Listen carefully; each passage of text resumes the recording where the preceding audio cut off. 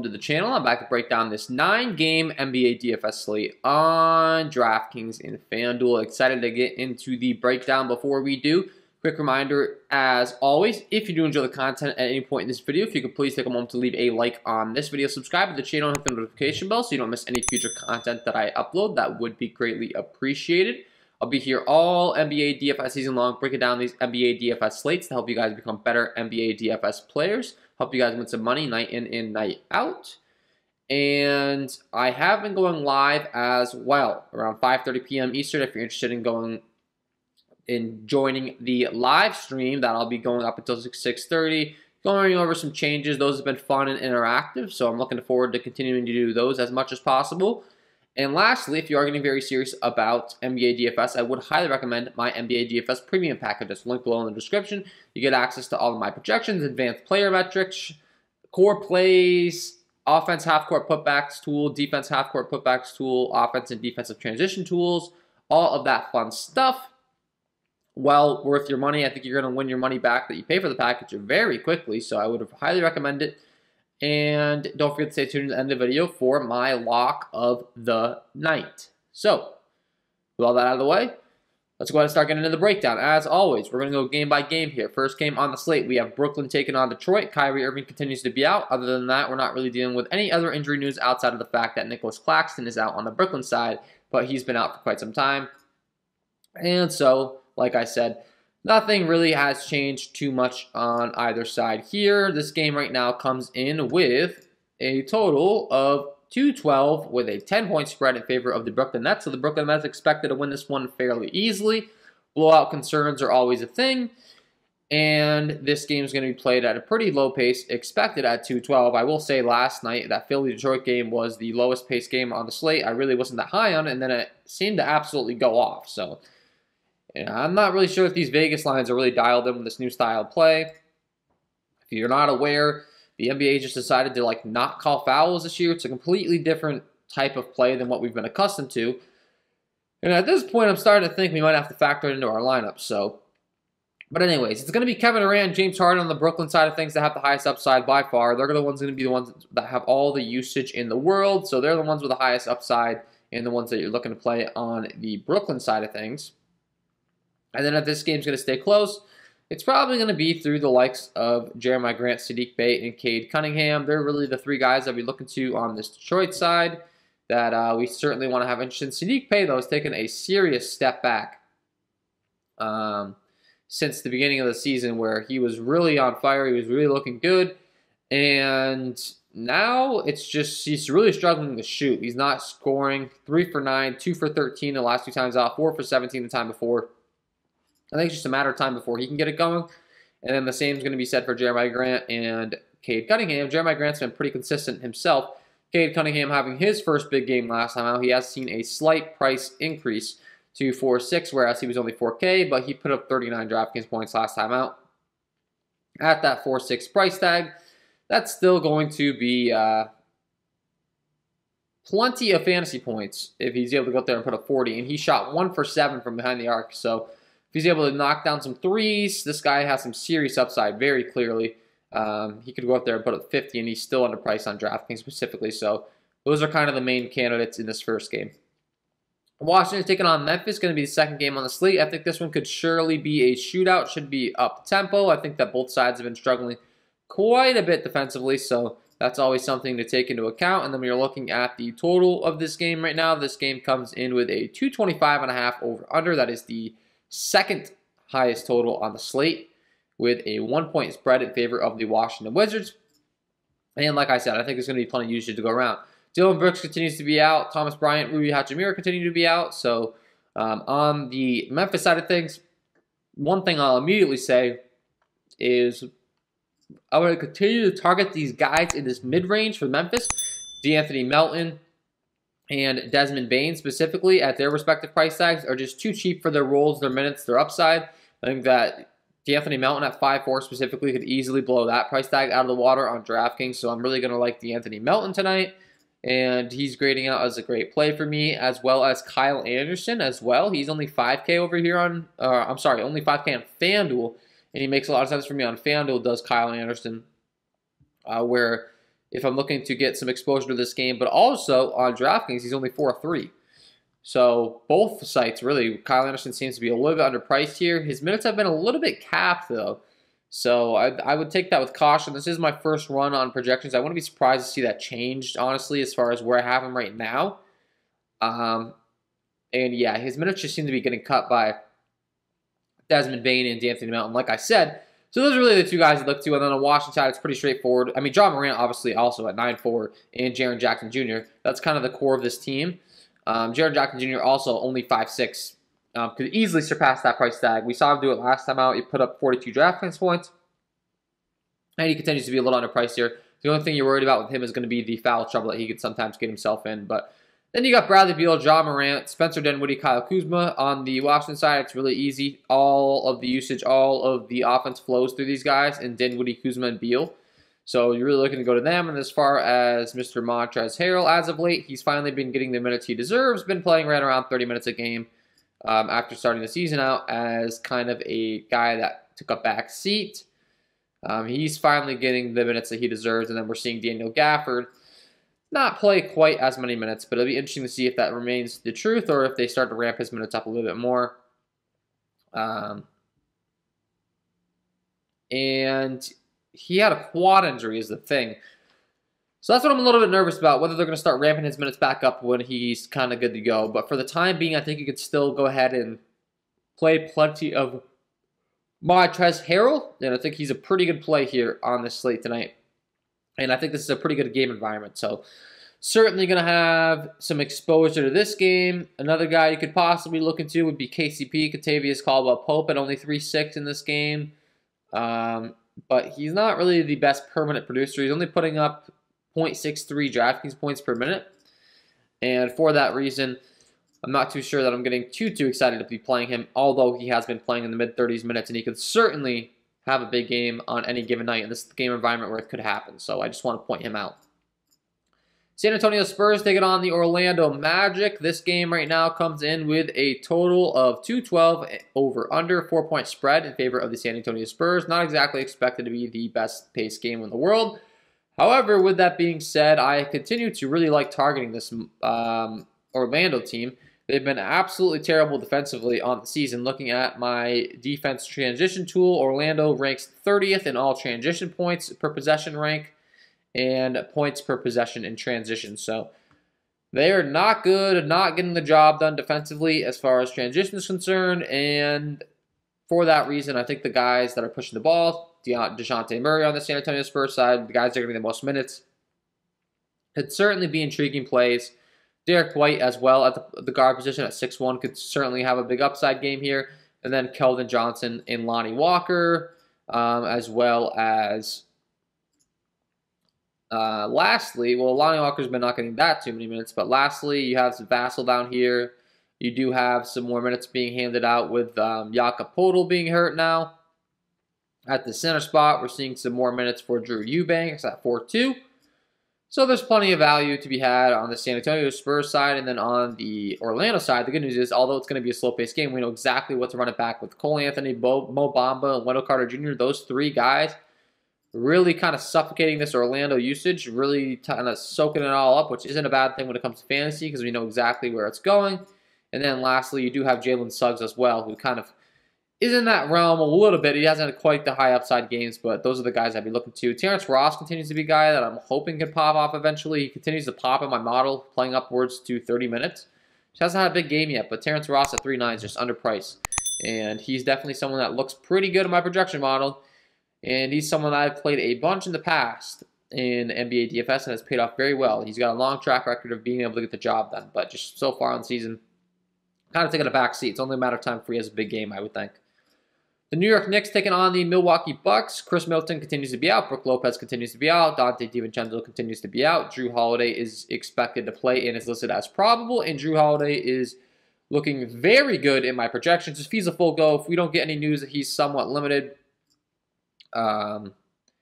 he's looking really good. He's only 6'5" on DraftKings on FanDuel. He's only, let's see, 7'3". And like I said, if he's able to play like mid-30s minutes, that just makes him an obvious play on the slate tonight. I would certainly have a bunch of interest in him.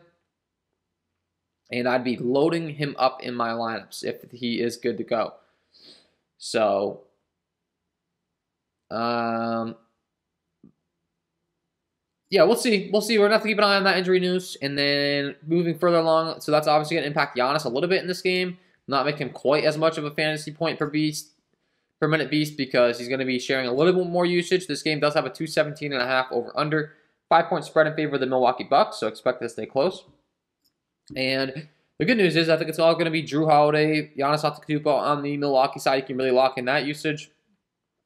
And then as far as from the big man aspect, Bobby Portis at 4.7 I think continues to be a great play as well. Saw him play up to 22 minutes last time. They've been slowly working it back. He's getting more and more minutes every time out. He's a fantasy point beast. I'm really looking forward to continuing to play him, hopefully. With there being no Brook Lopez in there, I think he can continue to really shine. And they might need his services a little bit more than you would think with guys like Julius Randle, RJ Barrett slashing to the rim. They're going to need some defense. And next to Giannis down low, with a little bit of a bigger price, a little bit of a bigger presence in their lineup. So I certainly think that makes a little bit of sense. And another guy I'm interested to keep my eyes on the New York side is going to be Alec Burks. I really want to keep my eyes on his minutes because I think he's just 200 price over here on DraftKings at only 3.2. He's been played right around 20 minutes last time out. Times before, though, it's been right around like 17. So his upside is somewhat limited as far as his minutes, but he's only 3.2, so he could get you there as a kind of a deeper tournament dart throw play. And then Kemba Walker and Evan Fournier continue to be underpriced as well. Kemba Walker's only 5'9". He's a starting point guard. I'm not really sure why they continue to not want to price him up. And then Evan Fournier could certainly surpass his 5.6 price tag as well in this one. Then, of course, the two top pay-up options are Giannis and Julius Randle in this game. Both guys have some tremendous upside if you decide that we have the value and you really want to go there for the time being. As far as how they're grading out in my model on DraftKings specifically, Giannis does look pretty good. But as far as my desire to go to Julius Randle right now, I'm not too sure he's going to be a big priority for me. So that's just the first look, though. Cleveland taking on Toronto, going to be the next game on the slate. Pascal Siakam continues to be out. Lauri Markkanen continues to be out on the Cleveland side of things. So that's going to open up a lot more minutes for Cedi Osman, Denzel Valentine, and, of course, probably some more usage for the young rookie in Evan Mobley. He's a little bit disappointing last time out. A lot of people were excited to see what he could do. Played 40 minutes, only put up 26 DraftKings points, but I think he could bounce back in this one. He has been producing at a very high rate, putting up to 40 DraftKings points in many of these games. After having a bit of a down game, maybe his ownership's not quite as high. And then on the Cleveland side of things, on the Toronto side of things, we know their rotation's pretty locked down, good in where the minutes are going. It's only 212.5 over under. 6-point spread in favor of Toronto. But like I said, with Siakam being out, Scotty Barnes is expected to return in this one, though, so that's going to impact the rotation a bit. With him being out, that's really locked in the minutes for guys like, and the usage for guys like Anunoby, Fred VanVleet, and Gary Trent Jr., etc. Achiuwa, Svi Mikhailuk took a big bump up. He's going to take a step back now. But with that being said, this minutes rotation is still going to be really locked in. Toronto's one of the easiest teams to target because you just know they're going to get their minutes. VanVleet, OG Anunoby, Scotty Barnes, and Gary Trent Jr., all obvious plays for me as far as they're locked into their minutes, and their upside is certainly there. Playing 34, 35, 40 minutes, all these guys are, so certainly pretty easy to be targeting Toronto and feeling good about it, and then running it back with Evan Mobley, Jared Allen, Darius Garland, Colin Sexton, with there being no Lauri Markkanen. All of these guys very clearly getting their usage in minutes as well. So this game's actually, while it's not the fastest paced game in the world, certainly very straightforward as far as the rotations are concerned, and we can certainly appreciate that from a fantasy aspect because it's never fun dealing with that. Kevin Love continues to be out as well on the Cleveland side. So Cleveland's minutes are going to be certainly locked in, and for that reason, you could certainly be getting some exposure to that game. Next game, LA Clippers taking on the Minnesota Timberwolves. D'Angelo Russell continues to be out in this one. That's going to give a big bump up in usage to Anthony Edwards specifically. Going to give some more usage to Malik Beasley and some more usage to Karl-Anthony Towns, as well as make Patrick Beverley the starting point guard. Went out there and had a big game last time out. 36 DraftKings points at his price tag. That just continues to be too cheap. And he gets a little bit of a revenge narrative here, taking on his former team in the LA Clippers. So Patrick Beverley, I think, would certainly be a guy that falls under the vengeful category. He's kind of a one to really show his emotion out there on the court, so he's a guy that I would certainly like tonight. Karl-Anthony Towns, like I said, should get a bump up in usage with there being no D'Angelo Russell as well. He hasn't had the biggest game in the world yet, but I think it's just a matter of time. And then Paul George on the Clippers side continues to be an absolute usage beast with there being no Kawhi Leonard. So really like the core plays of this game. You know, Anthony Edwards, Karl-Anthony Towns, Paul George. We know exactly where the usage is going. Reggie Jackson on the Clippers side, I think, continues to play very well. He put up 51 DraftKings points last time out. Nicholas Batum continues to get minutes. 33 and 34 DraftKings points. He's too cheap at only 4.6. Terrence Mann, Luke Kennard. All these guys really could qualify as good plays on this slate. They all have upside. I think this should be a pretty decent game environment. Malik Beasley certainly going to get more minutes with there being no D'Angelo Russell. I think it's just a matter of time before he has a big game. He hasn't had really that big game yet, but Eric Bledsoe. Yeah, you get the point. But specifically, Paul George and Anthony Edwards, those two guys in this game really making a lot of sense to me. Both getting a bunch of on-ball usage, both getting a bunch of usage overall, and both going to be great plays tonight. New Orleans Pelicans taking on the Golden State Warriors. This game right now, as far as the total, comes in with a total of a 219.5 over-under, 9-point spread in favor of the Golden State Warriors. The Golden State Warriors are expected to win this game fairly easily. Brandon Ingram is listed as questionable for Friday. He's missed each of the last 3 games due to a hip contusion. I tend to think he's finally going to be back in this one. Might be wrong, but if he's back, obviously that's going to impact the rotation, the usage quite a bit. Jonas Valanciunas, Devontae Graham, Nickeil Alexander-Walker are all going to take hits in their usage, and they become far less likely plays for me. I'm not going to have nearly the interest as I did with Ingram being out, but we have to wait on that news. If he's out, these guys are all going to be great plays. Jonas Valanciunas, regardless, I think is going to continue to be a great play. Unfortunately, he continues to see his price tag climb because he's been an absolute beast, but they're starting to make us kind of have to think about it a little bit on whether we want to play him or not. So that's obviously, I mean, not a bad thing. It might lower his ownership if you really like him in this spot, but certainly not quite as easy to lock in. And with these guys returning, these rotations are going to become a little bit more difficult to target. Stephen Curry is priced all the way up to 11.4. Like, that's just a really high price tag for the production he's been putting out. Of course, he's always got the upside, but honestly, I don't really think I have that much interest in Steph Curry at 11.4 until his price tag comes down. I think I'd rather play some guys that are priced a little bit more. Like, let's look at the slate. Steph Curry at 11.4. I'd rather play Giannis at 11.8 for only 400 more. Paul George at 10.4 is the sole kind of main leader on his team, with the Clippers not having Kawhi Leonard. And the Golden State Warriors have a bunch of other guys they can go to, so I think I'd much rather play Paul George for $1,000 cheaper. John Morant at 9.4, I think has just as much upside as Steph Curry, if not more, in that matchup. So I'm not really sure that I'm too high on Stephen Curry, to be honest, ironically. And then, like I said, you have Draymond Green, Andrew Wiggins, Jordan Poole all digging into his usage. So I think I'd rather go down to a cheaper guy on this Golden State Warriors side, like an Andrew Wiggins, like a Jordan Poole. They're only 6'2" and 5'8", and they're getting plenty of usage, and they could certainly surpass it pretty easily here. So that'd be my approach. And then, like I said, we're waiting on the Pelicans news. If Ingram's out, that's going to make Josh Hart continue to be a great play as well. Devontae Graham, Nickeil Alexander-Walker, if he's back, that's going to take a hit to all those guys. Charlotte taking on Sacramento. LaMelo Ball is listed as questionable in this one, but he is more so probable, so we expect him to be able to go at his 8.9 price tag. This game right now has a great game environment. It comes in with a 227 over-under.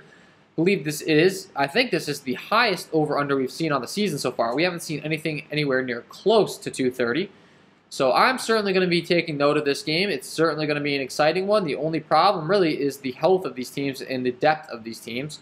Because when you're looking at their lineups up and down, there's certainly a lot of guys that could be digging into each other's usage a bit. Fox, Halliburton, Barnes, Holmes, Buddy Hield, Davion Mitchell off the bench for the Kings. And then on the Hornets side, LaMelo Ball, Terry Rozier, Gordon Hayward, Miles Bridges, Kelly Oubre off the bench. So both teams pretty deep, but this is a fast-paced game, guys, compared to some of the totals we've been seeing. So this is something we have to take note of because nothing's been even close to this on the season. From a first look aspect, as far as the plays that are really standing out to me in this game, Davion Mitchell continues to be a great play at 3.8 on DraftKings. He continues to be too cheap. He was a guy that I really wasn't playing early on the season because his fantasy point production just didn't look like it was going to be there. Now it's up to about 0.71 DK points per minute. Still not the greatest in the world, but he's pushing like 30 DraftKings points a game as of late, and he's only 3.8. So Davion Mitchell popping right away for me in this game for sure. And then PJ Washington at only his 4.9 price tag is another guy I'm kind of wanting to take a look at here from a strictly upside for his price tag. He is listed as questionable, and he is more so doubtful though. So he's probably not going to be in there yet. He's a guy that I would have been getting excited to play, but he's not going to be in. So, but yeah, on the Charlotte side, really simple as far as the upside guys. It's LaMelo Ball, it's Miles Bridges. These guys both really dominating in the early going. Miles Bridges specifically has been very impressive, putting up 45, 56, 43, 38, 41, 45, 53, 46 DraftKings points, just consistently putting up 45 plus it seems. And now he gets to go into one of the best game environments on the slate, and one of the best game environments on the year, I should say. Same was going to apply for Harrison Barnes at 7.6 here. I think he's kind of underpriced. And then when we get into this range, this is where all these guys are kind of underpriced for the game environment. Gordon Hayward, Terry Rozier, Rashawn Holmes at only 6'6", or 6'7", and 6'5". I mean, both these guys can certainly blow those price tags out of the water with their upside capabilities. Buddy Hield's all the way down to 5'7" off the bench in a fast up-tempo game. Certainly going to have interest in Buddy Hield. Kelly Oubre Jr. at only 5'2". He only saw 13 minutes last time out, which was a little bit weird, but he was seeing upwards to like 30 minutes. And now with Terry Rozier being back, he seems to have taken a cut in his role. So that's certainly something to take note of. But I mean, these main guys, LaMelo Ball, De'Aaron Fox, Miles Bridges, Harrison Barnes, Gordon Hayward, Terry Rozier, Rashawn Holmes, all these guys that have been getting consistent minutes. Halliburton at 6'1". He's playing upwards of 34, 35, 37 minutes. Certainly taking the role over Buddy Hield, it seems, with Buddy Hield just kind of being the sharpshooter off the bench.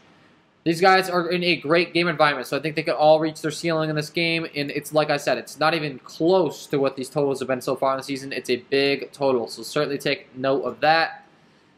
And lastly, Indiana taking on Portland. This game right now comes in with a total of a 223.5 over-under. Another high to up-tempo game, these last two games on the slate. And as far as who we're looking to go to in these games, it's Sabonis, it's Malcolm Brogdon on the Indiana side that are certainly going to dominate most of the usage. Sabonis having a very bad game last time out with only 21 points. I don't know if I've seen that from him in quite some time. But a little bit of a blowout, so Karis LeVert being back certainly going to impact some usage on this Indiana side of things. Miles Turner and Chris Duarte as well. All these guys kind of digging into each other's usage, so we have another scenario where I'm not feeling too great about one side, and then on the Portland side, it's going to be Dame Lillard, CJ McCollum, Yusuf Nurkic. It's kind of the big three, so we know where the ball's going with them. I think that at this point, Damian Lillard just continues to be too overpriced for the way he's producing, so I'd rather go down to a CJ McCollum or Yusuf Nurkic at their respective price tags. CJ McCollum specifically, he's only 8-1. He's producing just as good as Damian Lillard. And then lastly, Norman Powell being back is a big deal, and he put up 40 DraftKings points last time, and he continues to be underpriced. He's only 4.7. So Norman Powell is a great play for me. I mean, this guy is going to play, 31 minutes I have him projected for at a 0.93 DraftKings point per minute clip over a 6-game sample size. Certainly have a lot of interest in Mr. Norman Powell. And then Robert Covington as well at 4.1 continues to be underpriced in this game. So he's another guy that you could certainly be looking to. Doesn't have the best fantasy production, unfortunately, at 4.1. He's only putting up 0.6 DraftKings points per game, but the minutes are there. You could certainly pass up this price tag on any given night if you need a punt play in your lineup. So, as far as FanDuel is concerned, a quick little run through there, see if there's any guys that I really missed. Of course, we're going to have a lot of similarities, but there are going to be some pricing discrepancies. We talked about Drew Holiday at 7.3 on FanDuel. If he is back in a full go, he's going to be a great play on both websites, but on FanDuel specifically as well. Certainly standing out to me at his price tag. De'Aaron Fox at 7.5 on FanDuel, I think continues to be way underpriced in this fast up-tempo game environment. I'm certainly going to have a lot of interest in De'Aaron Fox. It's just too cheap. Colin Sexton at 6.4 I think is underpriced in that solidified role in Cleveland. Like I said, I think the minutes are going to be pretty obvious as to where they're going in this Cleveland-Toronto game, and Colin Sexton is going to be one of those guys that's a part of it. Damian Lillard at 8.5 continues to be underpriced on FanDuel, whereas DraftKings, he's priced way up. Kemba Walker's underpriced over here at 5.5 as well. And so, yeah, I mean, those are the few of the guys that are really standing out to me from a first look aspect over here on FanDuel that seem to be underpriced. And then also Andrew Wiggins at 6.1. We talked about the Golden State Warriors game and Andrew Wiggins He seems to be underpriced a bit over here at 6-1. So that is my overall breakdown of this game, guys. I'll be going live at 5:30, though. Before I let you go, got to give you my lock of the night.